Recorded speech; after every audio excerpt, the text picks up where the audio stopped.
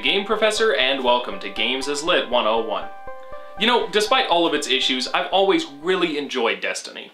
The first game always had problems with how loot works, but I dealt with it anyway. It had a terrible sense of storytelling and world building, but it did so many neat narrative things with its atmosphere and environments that I forgave it, and Bungie was always so attentive and willing to fix what was wrong that I could never stay mad at the game for long. But there was one thing that really bugged me about the first game that I never quite got over. I was really hoping they would fix it in Destiny 2 like they fixed basically everything else from the first game, but they actually somehow made it worse. So today, we're talking about power fantasies, cooperative play, and ludonarrative dissonance. Okay, I know some people probably just clicked out of the video the moment I uttered those words because they're very divisive for some reason, but stick with me, it's gonna make sense. For those unaware, ludonarrative dissonance is a concept in video game design theory and criticism theory. It describes a phenomenon wherein a game's mechanical elements and its narrative elements are at odds with each other. So for a really simple example, say there was a first-person shooter and you spent the whole game shooting dudes, but the story of the game was about peaceful protest, and all the cutscenes talked about the importance of pacifism and even thanked you for contributing to that cause, while the gameplay was still all about murdering dudes. The story is saying one thing, the gameplay is saying another. But in reality, it rarely comes out quite that straightforward and obvious. It's usually a good deal more subtle and kind of hidden beneath the surface of what we normally experience as we're playing a game. So it can be difficult to notice and even more difficult to talk about, which is why it's become kind of a controversial subject in the last couple years. So when I talk about ludonarrative dissonance in Destiny 2, it may not be initially clear what I'm talking about. Like most shooters, the gameplay has an implicit message about the use of violence to resolve conflict, and the story goes along with that just fine. It's a story about protecting humanity and the Traveler from aliens, and it's a game about shooting aliens that are trying to harm humanity and the Traveler. On the surface, it all checks out pretty well. But if we dig a little deeper, there is an inconsistency that's bugged me since the first game. Destiny isn't just a first-person shooter, it's a massively multiplayer online first-person shooter. Nearly everything in the game was designed to be done with multiple people, and some of the high-level play literally can't be done alone. So if we're looking at what Destiny's gameplay says, it's all about cooperation. It's about banding together with others to accomplish great things. Even the competitive Crucible mode is justified in-game as a test of strength to improve oneself through friendly competition with teammates. Basically everything about Destiny is about working together. Except, weirdly enough, the story. Throughout the first game, even if you're playing through the story with friends, your Guardian is the only one who shows up in cutscenes. Your Guardian is the only one the Vanguard talk to or even talk about. Destiny may be about cooperative play, but the story is unquestionably about you, the super cool, ultra powerful Guardian who single-handedly saves the world. Those two things don't mix super well.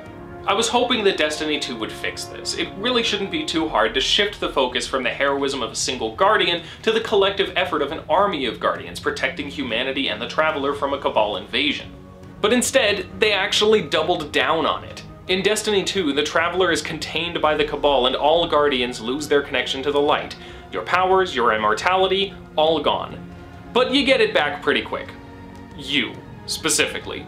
You alone, and no one else. So not only is the story, again, at complete odds with the gameplay's message of cooperation, it's not even consistent with the story itself at this point. At least it made sense in the first game when other Guardians could accompany you on missions. Now it doesn't at all, but even weirder, the Crucible is a thing again as soon as you get your light back, even though you're, theoretically, the only one at this point in the story who's still immortal. No one else should be able to take part in deadly competition like this anymore. Suddenly the game's hard work to make all its disparate elements work in harmony with the setting and the story are all gone to waste.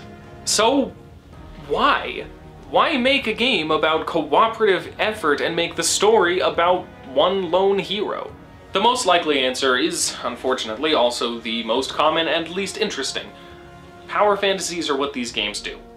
Not always, not inherently, but most of the time. It's kind of their default mode. Bungie has personal experience with this, of course, since the Halo trilogy is all about the last surviving super soldier and humanity's only hope, but shooters as a genre tend to magnify the already super common tendency for video games to build themselves around making you feel awesome. And it's certainly the easiest thing to build a video game story around. But Destiny should be different, because it's never been about accomplishing anything alone. It's never been about the power of the individual. The entire game is designed around elevating the idea of teamwork and cooperation and working together to make life better for everyone. But the power fantasy demands that the player be special, that they be uniquely and solely capable of defeating evil, and that, ultimately, is what took priority. But by giving in to the tendency to prioritize power fantasy in video game narratives, Destiny 2 ends up devaluing its cooperative ideals just for the sake of an easy way to make the player feel good about themselves. How awesome would it have been to have a game that was actually about being one part of a larger effort, that used its multiplayer elements to really put us into one part of a huge battle for the fate of the world, to make us feel less like the single-handed savior of humanity and more like one small but important part of a struggle that we need others' help to overcome. That's what Destiny could have been. I'd argue that's what it should have been.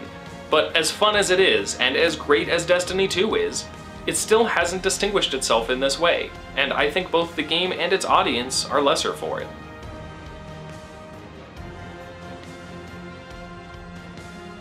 Thanks for watching. Don't forget to like and subscribe, and feel free to leave your own thoughts in the comments. There are links in the description to Games as Lit 101 on Facebook and Twitter, and if you like the show enough to consider helping me put more time and effort into it, then please do check out that Patreon link in the description as well.